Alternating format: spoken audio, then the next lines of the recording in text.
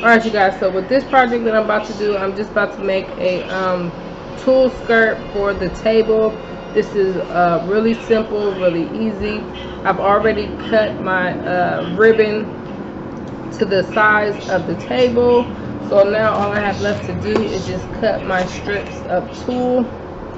And I'm going to cut about, I'm going to say about 50, no, probably about 60 inches a piece, because when you do the tulle, you know, you got to fold it in half and loop it through. So keep that in mind, about 62 inches if you want to account for the knot, about 62 inches.